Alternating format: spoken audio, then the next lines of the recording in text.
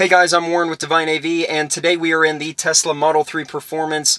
I am going to tell you why Tesla and components from this vehicle may just save your life during the COVID-19 pandemic. Stay tuned.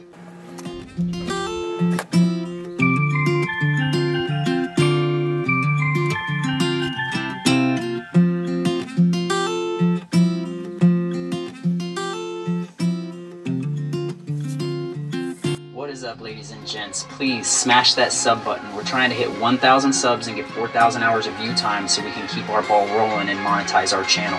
We can't keep putting out cool new content if you guys don't sub to us, so please sub to us. Check out the rest of our channel. Like, comment, and subscribe. Check it out.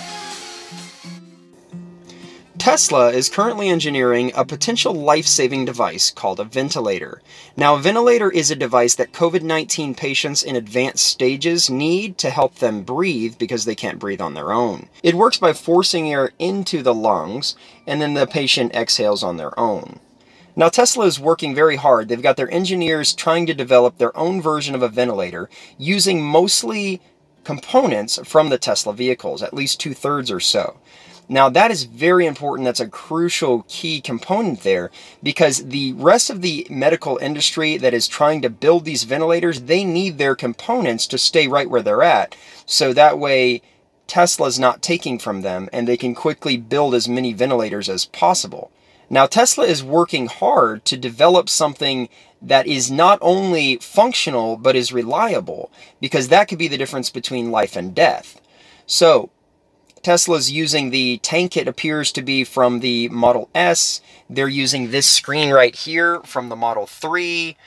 And they're using the computer from this Model 3 as well. So it's pretty impressive what they've been able to do in such a short time. And I'm looking forward to seeing what they come up with.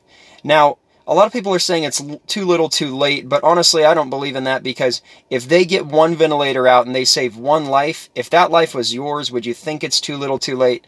I don't think so.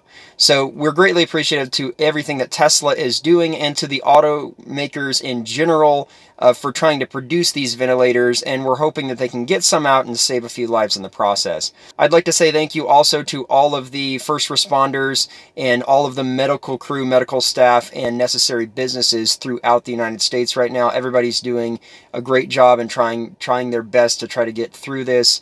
We'll get through it together. So thanks for watching, guys. I appreciate it. Please hit that like button if you like this information. Subscribe. We've got lots of cool consumer electronic stuff coming out.